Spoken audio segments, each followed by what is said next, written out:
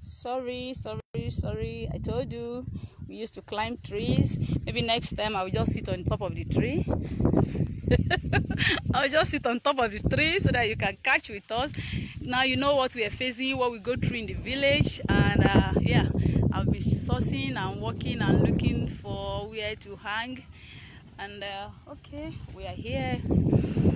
Ouch. So like I was saying, now you see, these are the things you need to factor in when you are getting your land. The network is not too good. Of course, you know network is not part of what you factor in when you get your land, because definitely you have to find a way to survive without the network. So as I was saying, with the surface water, I think today I might just give some time for people to ask questions, so that I attend to the question as much as the network will allow us to attend to it, because it seems it's not favoring us this afternoon, so that some other time we can do something. So if you have any question on land, I'm going to stay. Yesterday I missed some question on our maize topic. People were asking me, and then somebody asked about irrigation stuff today too.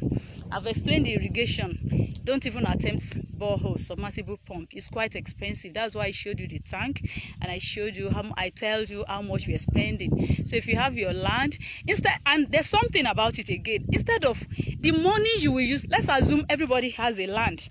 We all buy, maybe together people buy 10 acres, 20, 30, 40. Instead of each of us to sink one borehole, you can contribute. A borehole now, a surface borehole in my area, I don't know of other area, but you know the land, a surface borehole in my area is about 350, 400,000. So instead of each one person to sink one borehole, we can contribute. You can contribute half of that money. If you have 50 people with 50 acres, you can, instead of everybody to sink one borehole, you can contribute even 1/3 or 1/4 of that money. 100,000